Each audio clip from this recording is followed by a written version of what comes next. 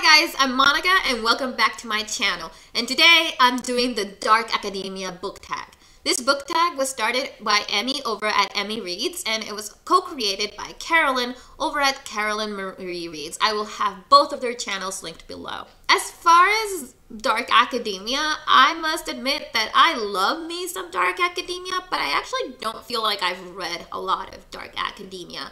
So I don't know how I'm gonna do with these questions. I didn't prepare for them because I kind of think it's fun to go into them a little bit unsure. So that's where we are, and let's just get started because there's a lot of questions. Okay, so question number one. What's your favorite academia or dark book or movie? My favorite dark academia book definitely has to be The Magicians by Lev Grossman, which I think definitely is dark academia. I also think The Monstrumologist by Rick Yancey falls perfectly into this dark academia kind of genre. As far as a movie goes, I can't really think of a dark academia movie. I don't know if Kill Your Darlings counts, but if it does, then I would definitely go with Kill Your Darlings. Question number two. What dead poet would you like to have a drink with? Charles Baudelaire or Edgar Allan Poe? I love both of them. I love the way they think. I love the way they write. And they just make me happy in a very sad way. So those are the two poets I would love to have a drink with. Question number three is, what is your favorite painting or sculpture? I don't know if you guys know this, but I went to school for art history. Therefore, choosing this is actually really hard, but I always am going to go with my favorite painting, which is Autumn Rhythm or Number 30 by Jackson Pollock. I don't know how people feel about Jackson Pollock, but I remember the first time I saw a Jackson Pollock. We were at the museum and I was very young. I think I was about maybe 16. No, I was older. I think I was 18 years old. And I remember I went into this big room and I turned around and it was there and I had to sit down and I just started crying.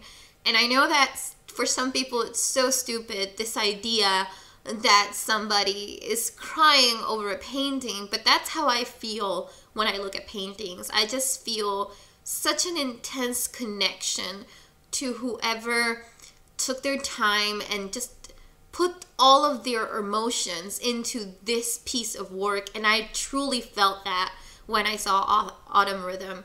And just thinking about it makes me a little bit emotional. And I definitely recommend that if you can ever see a Pollock in person, just like Mona Lisa Smile says, just consider it. I know that for a lot of people, more classic and neoclassic art is like the epitome of art, but sometimes there are such gems hidden in other places, and I'm gonna get emotional. I love it so much. As far as another piece of art that I really enjoy, I'm gonna have to go with Goya the dog. Again, when I went to the Prado Museum in Madrid and I saw this piece of work in person, I just started crying. I cry in museums. I'm so sorry. I know it must be so strange to hear, but again, I cry in museums. And when I saw the dog, I just felt this like compression in my chest, that I remembered that this is what loneliness feels like. This is what it feels like to feel alone in the world. And to see this almost hard to make out little face of a dog in this like barren landscape, I just couldn't hold it. It was so incredible. It was like somebody was speaking to my soul at the moment, and I have never felt so strongly except for the Pollock, and those have to be my favorite paintings that I have ever seen. As far as my favorite sculpture, it's gonna be The Piety by Michelangelo. And again, there is something so raw and real and beautiful about holding someone you love, and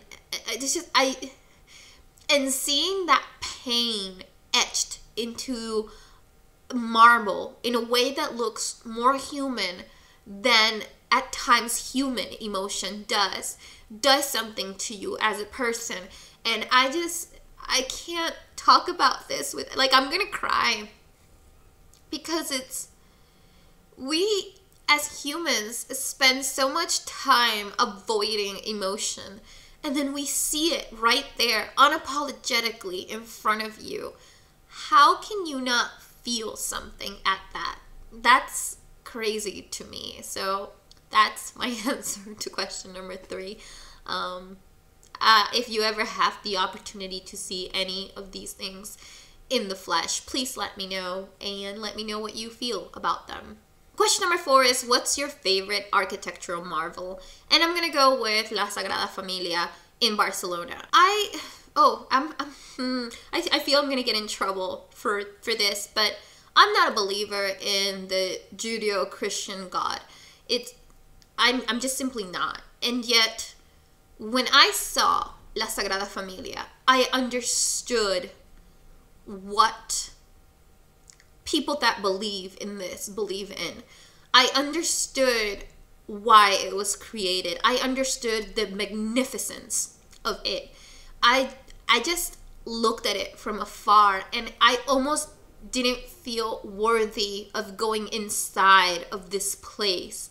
And there's something about it in general that these churches were made to remind you of the magnificence of God, and that God watches, and that you should be scared, but also you should be in awe. And when I was doing my dissertation for school, I remember that one of the things I talked about was the word awe coming also from awful. Well, awful coming from the word awe. And I could see that. I could see that physically when I saw La Sagrada Familia. I just could see how awful and awe become one thing, and where they come from each other, and where they meet, where something can be so terrifying and yet so inspiring. And again, if you ever have the opportunity to see this in person, what I would recommend is just to take a moment, and really look. Forget your phone, forget anything.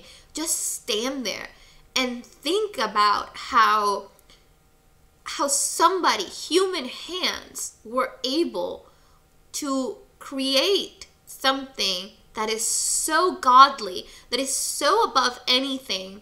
It's just amazing. It's so beautiful. And it just talks about such belief, truth to someone, that it's amazing. I love it. I think everybody should have the opportunity to see it at least once in their life. Question number 5 is very easy for me, which is, what Shakespeare play would you like to be the lead in? Now, you may not know this about me. Well, no, not that you may not, but you definitely don't know this about me.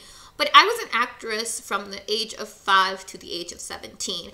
I did both television work and theater work. And no, I'm not telling you where that television work might be found. It's nothing crazy, but anyway, I did quite a few Shakespeare plays, but because of my small stature and everything, I never got to play the lead. I did play, however, Puck and Robin in A Midsummer Night's Dream, and that was a lot of fun, and I actually won an award for that.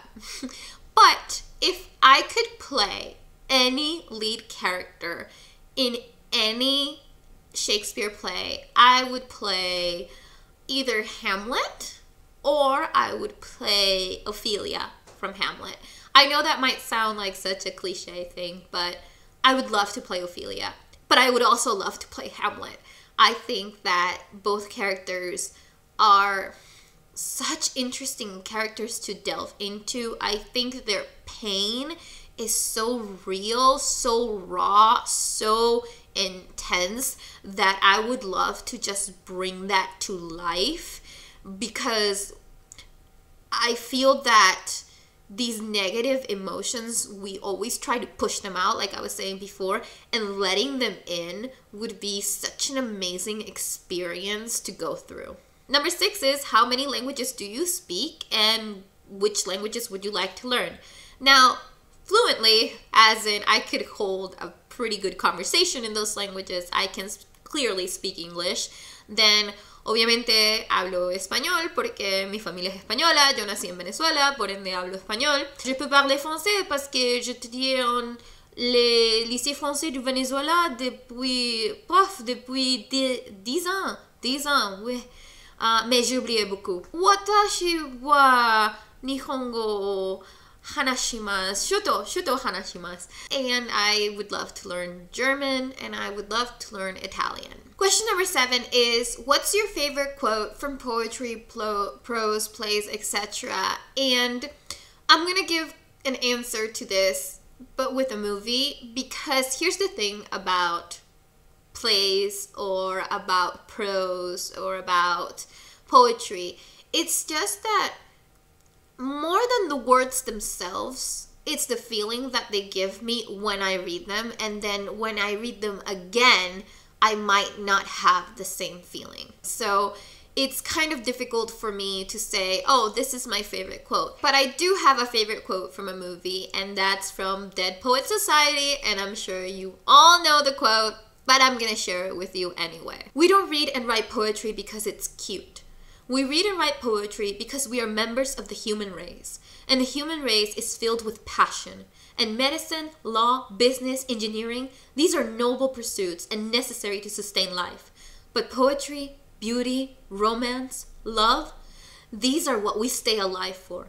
To quote from Whitman, "Oh me, oh life, of the questions of these recurring, of the endless trains of the faithless, of cities filled with the foolish, what good amid these, oh me, oh life?" Answer, that life exists, an identity, that the powerful play goes on and you may contribute a verse, that the powerful play goes on and you may contribute a verse. What will your verse be? Question number 8, what fictional character's death is your ideal way to go? None. The ones that die old and in their beds, I guess. Yeah, I don't like to think about the favorite way I would like to die often. I don't really think that there is one character where I'm like, yep, that death, I'm totally for it, you know? So I don't have a favorite or like a character death that I would like to live myself. Number 9, what university or college would you love to attend? And does anybody answer anything other than Cambridge or Oxford? Really? I think these are like the dark academia universities by excellence. But I would also love to go to the University of Edinburgh, and I would love to study literature there. However, if you are talking about fictional colleges or university, I would go to Breaksville University from The Magicians by Lev Grossman, and I would kill it, and I would be so happy there. Number 10, what is your murder weapon of choice or your murder method? Magic, dark magic. Number 11, what mythology would you like to be a part of? Greek mythology. I literally have a Dionysus tattoo on my ribcage. And I consider myself a total Dionysus supporter. And I totally consider Dionysus to be the best god of any Parthenon. Watch Zeus throw a lightning at me right at this moment. Number 12, if you had to do a PhD, what would it be on? It is a dream of mine to get a PhD.